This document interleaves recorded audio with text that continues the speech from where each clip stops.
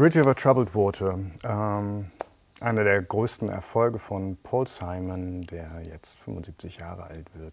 Er hat das Stück selbst auch in den Harmonien sehr eng an die Kirchenmusik angelehnt. Das hört man sehr gut an den Akkordfolgen, die ich gerade gespielt habe. Am Refrain. Das Stück ist in S-Dur gehalten, weil Art Garfunkel dabei am weitesten und am höchsten kann.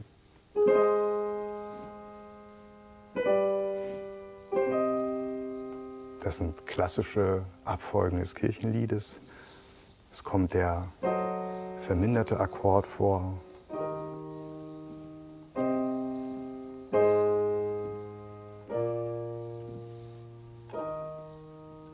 Und es kommt eine Kadenz vor, die unter Jazzern die Amen-Kadenz genannt wird. Und das nicht ohne Grund. Es ist die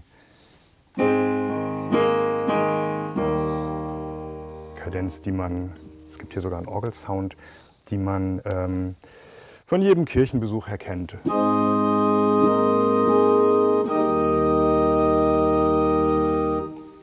Das Erstaunliche ist, dass sie nicht nur der zentrale Akkordwechsel bei Bridge over Troubled Water ist, sondern auch bei den beiden anderen großen Freundschaftshymnen, die zeitgleich entstanden sind, nämlich bei Let It Be und You've Got a Friend. Bei Let It Be klingt es so.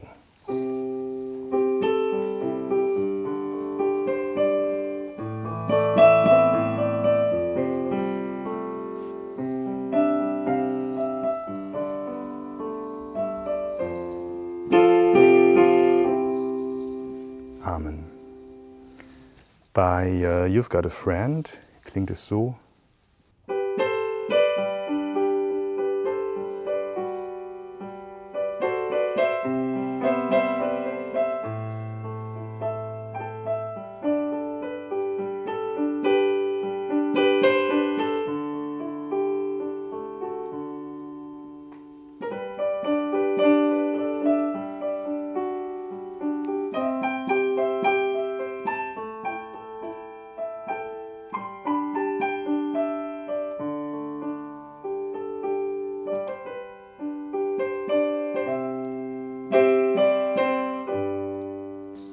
Amen.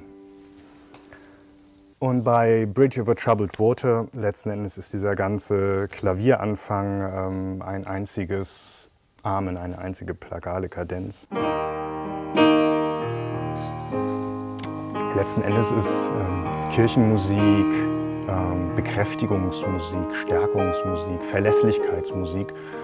Und diese Freundschaftshymnen werden es mit dieser Anleihe auch. Und das ist vielleicht gar nicht das Schlechteste für Freundschaftshymnen.